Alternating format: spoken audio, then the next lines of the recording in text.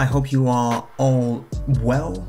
I feel fantastic and ready to get back to the flow of things. There you go.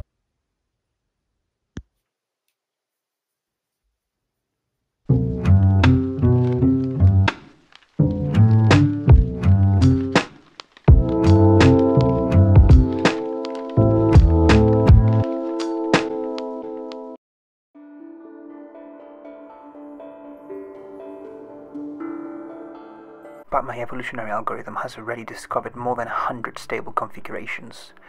Drawings of the orbits would fill a gallery with postmodern art, but that's not my goal. The real solution to the three-body problem is to build a mathematical model so that, given any initial configuration with known vectors, the model can predict all subsequent motion of the three-body system.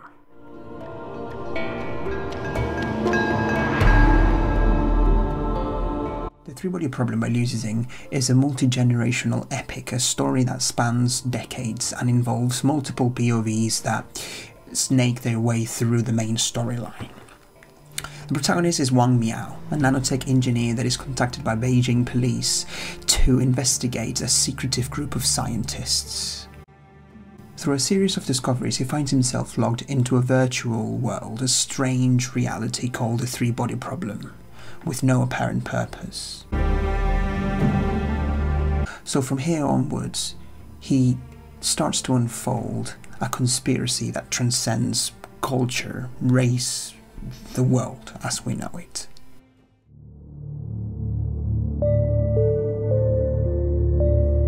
Two memorable characters come to mind. So on the one hand, we've got Wang Miao, a very incredibly smart, intelligent, yet broken scientist.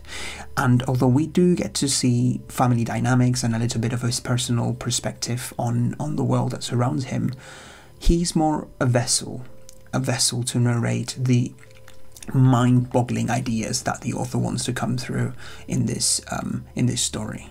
Jie Wenjie, on the other hand, is a woman that survived the perils of China's Cultural Revolution and survived imprisonment and punishment and torture and many other horrors without sacrificing her principles and with astounding intelligence. I believe overall characterization is not the main focus of the story, but the way that interpersonal dynamics are interlinked with the scientific ideas is very well executed.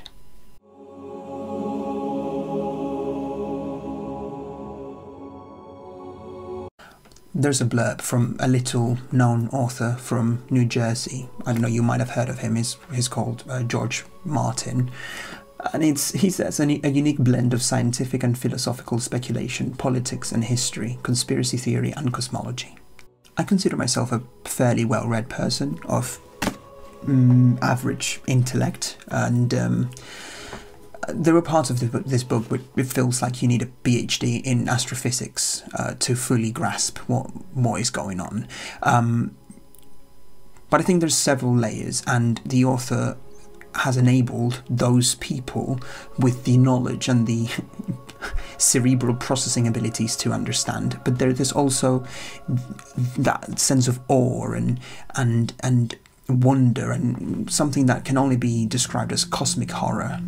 There are parts of this book where the weight of your existence really bears down on you, and you wonder of your place in this vast universe and the point of everything, really. I had a little bit of an existential crisis. There's nihilism and a futility of us mere mortals just going about and doing our daily bullshit.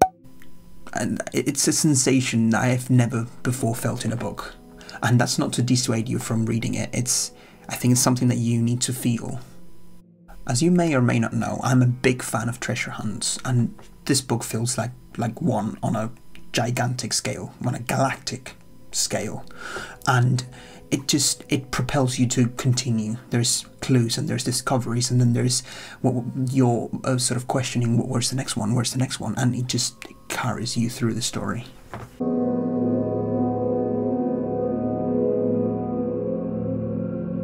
You might think that there is probably not a lot of world building going on in a science fiction book without a secondary world, but that's not true. In this story, Wang Miao has to experience different civilizations within the virtual reality known as the three-body problem. And the way that they combine history and philosophy and science all put together, it makes for a fascinating setting.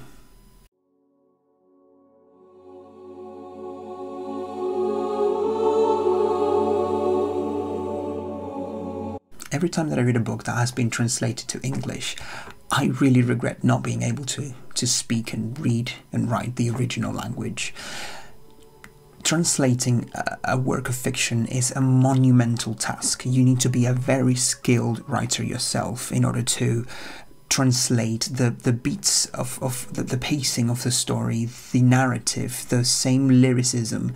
It's a nightmare of a work, and all of the translators out there have my praise. This particular book was translated by Cixin Liu, an American science fiction and fantasy writer, and I think he's done a brilliant job. He was able to capture the original essence of the story that comes through in odd pacing and strange structures that might not be familiar for someone that is more in tune with Western ways of storytelling, whilst making them understandable and captivating and propelling you to read, to keep on to the narrative. My overall impression is this is a really good book out of 3.547. In all seriousness, I think anyone would benefit from reading this. I know that the Netflix adaptation has been surrounded by some controversy, and the legitimacy of separating author and work grants a whole video in itself. I know the author has certain views on the overall political situation in China, but I'm not getting into that, and I didn't want to emphasize on that. I was merely focusing on the book. Anyway, I really hope that you enjoyed the video, and leave a comment if you want to read it or if you've read it and you've got any comments. Avoid the spoilers though. I'll see you in the next one. The Three-Body Problem by Liu Cixin is a story. The Three-Body Problem is a story. The Three-Body Problem, a story. Ow, bloody hell.